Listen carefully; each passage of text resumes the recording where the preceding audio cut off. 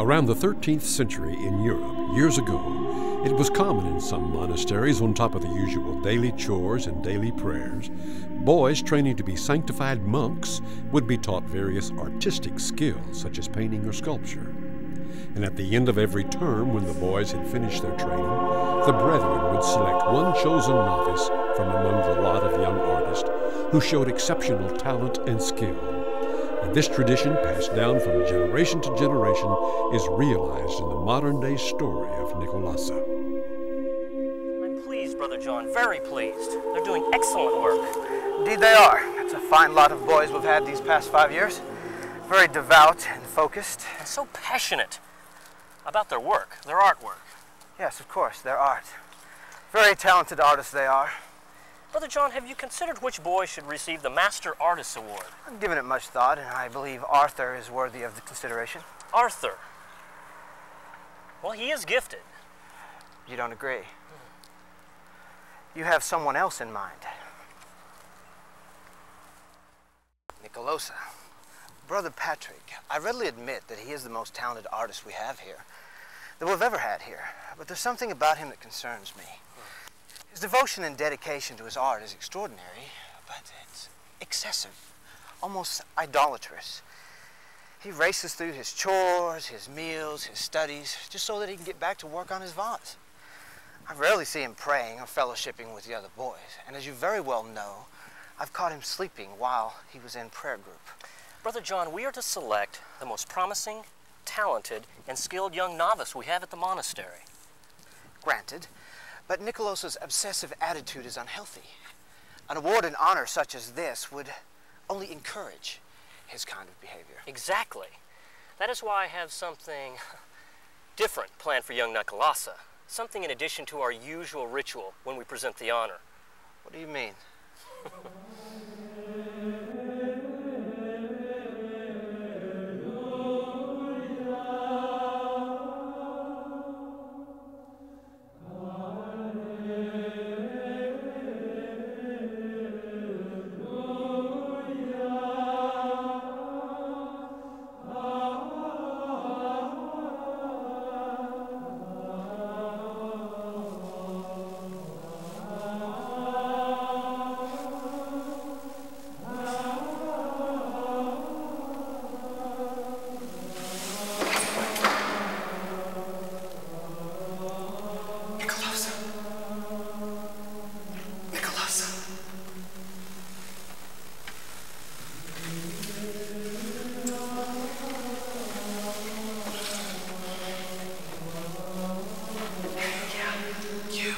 Sleep again.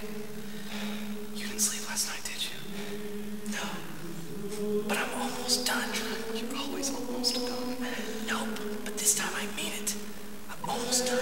Yeah. Oh, Miguel, you have no idea.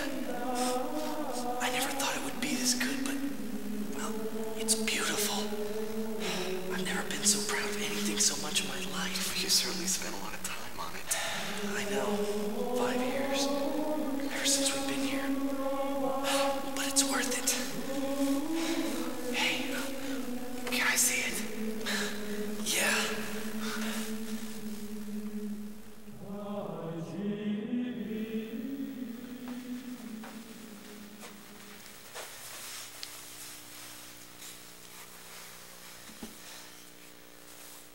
Voila.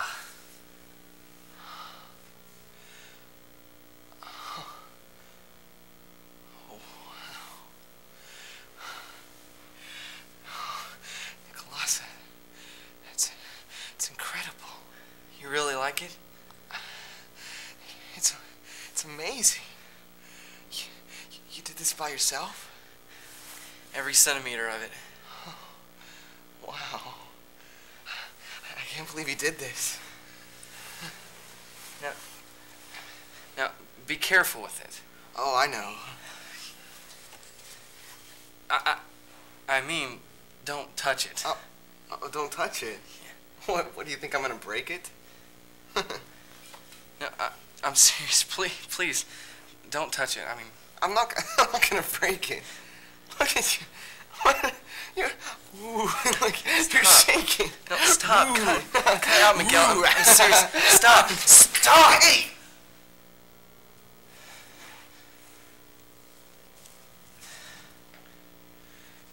Gosh, Nicholas. I'm your friend. I'm sorry. I was just... No. I get it now.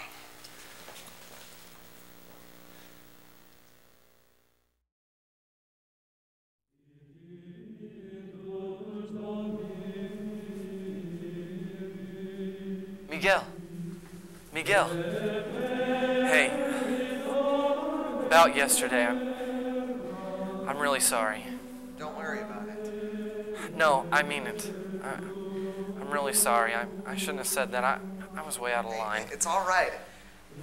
Oh, by the way, congratulations. Congratulations for what? You didn't hear? The Master Artist Award. Oh, well, rumor has it that they're going to present the honors to you today. To me? Really? Of course you. Congratulations, Nicolasa. You deserve it. Nicolasa, Father? Father Patrick and I would like to speak to you for a moment, please. As you know, at the end of each term, when you novices are ready to graduate into God's full service as fellow brethren, it is our tradition to recognize one of such talent and skill as an artist. Well, we have decided that you are deserving of this honor. Thank you, Fathers. This is wonderful. We've heard that this work of art of yours, this vase, is almost complete. Every waking moment, day and night, night and day, any time I've had a free moment, it's been dedicated to the perfection and completion of my sculpture. And I am pleased to say that it is finally complete. Show us this masterpiece.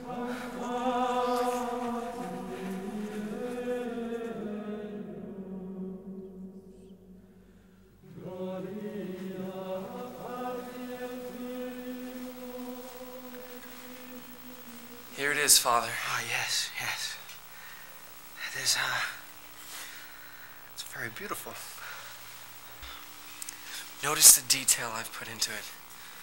Not one little speck has escaped my attention. And the colors, vivid. And the texture, well, I used the best materials I could find. It is breathtaking, and I can tell you're proud of it. You must have spent so long on this. 5 years.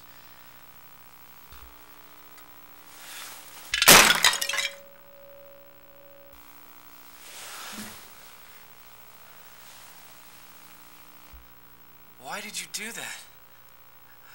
I don't believe this. Why did you do that? Oh, my masterpiece gone. Why? Why? Why? Why did you do that? Nicolossus, you must rebuild it. Rebuild it? Are you crazy? It took me 5 years to build it, and it was perfect. Perfect. Nicolasa, you have got to build it back. I can't! After you've pieced it together, it'll be even more glorious than before. Trust me. I can't.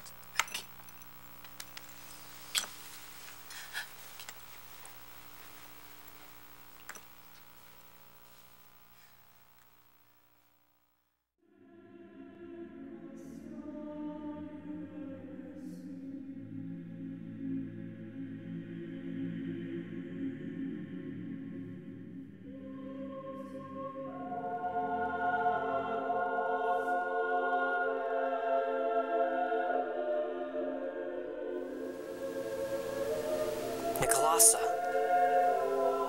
Nicolasa.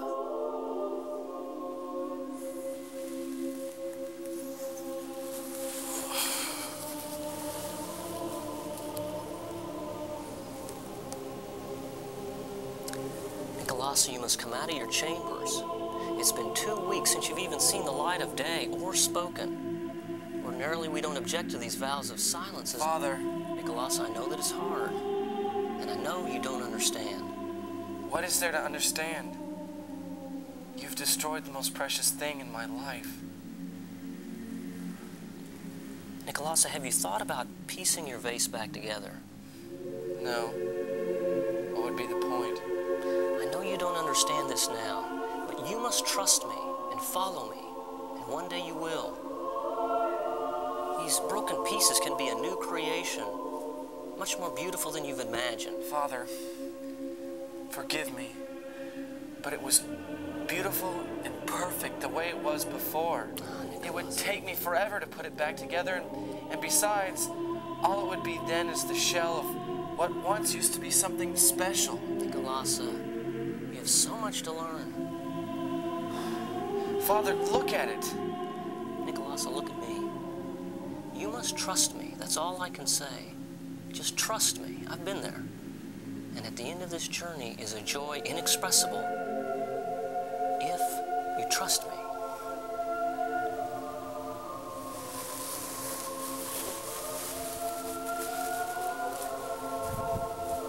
Father, I'm sorry, but I don't think that you understand.